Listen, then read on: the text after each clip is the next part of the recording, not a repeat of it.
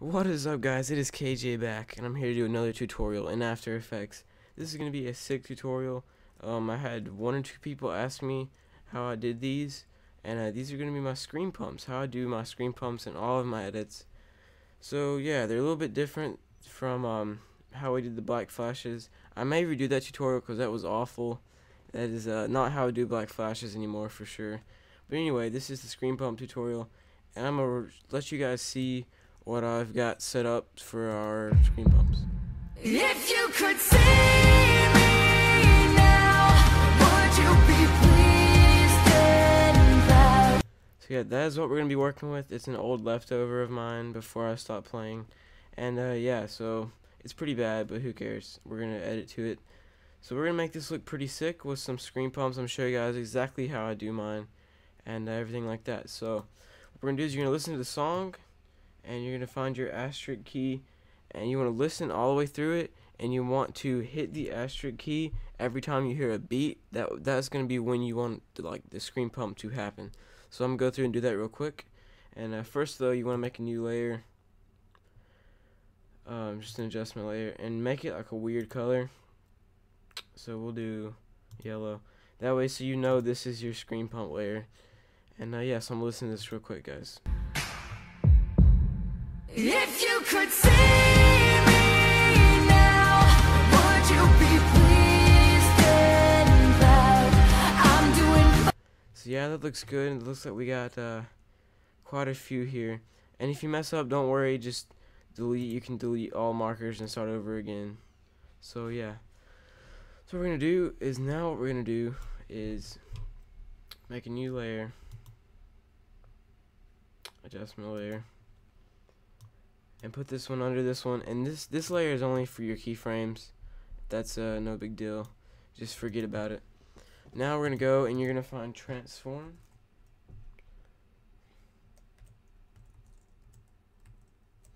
Just like that. Slap that on the purple layer. And we want to hit right here. We want it to be right where. There we go. And so yeah, right here is where we want our screen pump to happen. So now what you're going to do is you're going to keyframe scale, and you're going to hit U. Alright, so on the shot we want it to build up a little bit. So we get right here, and it starts to build up. It's at 100. Then right here we want it to be about, let's see, 102, looks good. And then right when it hits, whenever it hits the shot, you want to bump it up to around, I recommend 105 to 110 maximum for all your screen pumps. But if you need to go higher, don't worry, just go higher. Just make sure it looks good. Now what you're going to do is you're going to put 100 right here. Goes back to normal size. And then go back to, we'll do 105. So what you're going to do is for the smaller hi-hat hits or beats, whatever you want to call it, you want to just go like a lower scale, and for the big beats, the ones you want to emphasize the most, you want to go all the way up to maybe even 110. So yeah, and what you can do is you can copy the 100 layer, the 100 keyframe, my bad. I'm a little bit rusty on the commentaries. But then you just want to paste it wherever you want it and boost it up, and just keep going like that. And right here we want to go really big because it is a transition into the kill cam. So right where the kill cam is, you want to boost it up. We'll do 110, and we'll paste the 100, and we'll do 103, and keep going like that. And it doesn't take that long, and it's gonna add a lot of character to your edits. So yeah, we're gonna preview these real quick, just see how this looks, and I'll show you guys how I make adjustments. If you could see me now, would you be pleased? Looks pretty sick so far. And what you can do is, it depends on how your song is. If you have a really upbeat song, you want to have bigger and faster screen pumps. And to make the screen pumps faster, you just drag the 100 keyframe closer, and it'll go a lot faster. So what I'm going to do is I'm going to drag these a little bit closer. I want it to go a little bit faster. And what we're going to do is we're going to bump up some of the keyframes.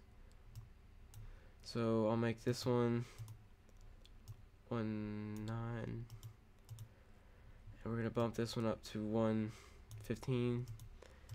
And it's just, you're going to have to do this quite a few times before you understand what you're doing and really get a hang of it. But yeah, so I'm going to finish out doing the rest of these keyframes. So we'll do 100 and 5. And the ones you want to do, you want to have the biggest is the shot and the transition between clips. So we'll do 13 on the shot. And it's really just messing around and seeing what you can come up with and what turns out the best. So I hope you guys enjoyed the tutorial, and let me finish these real quick. I'm doing this really fast. If you're doing it for an episode, definitely take your time, but I'm just trying to get this done for you guys. So yeah, it looks like that's going to be it. So we'll preview this one last time, and we'll see how it looks. If you could see me now, would you be pleased and proud? I'm doing. It looks pretty dope, guys. I think this keyframe's a little bit too much. So what you can do is either bring the 100 really close or just lessen how much it is. So we'll watch this real quick. It looks pretty good, but we definitely need to get a lot lower. So we'll lower that to 110. That'll do. So yeah, last time, guys, I'll let you watch this through. If you could see me now, would you be pleased and proud? So yeah, it looks pretty sick. It's definitely not the best, but I was trying to hurry. So I'll show you the last thing I do to add just a really good effect to your screen pumps. Is you want to, like, say this was the whole episode I edited right here. What you want to do is you just pre-compose it.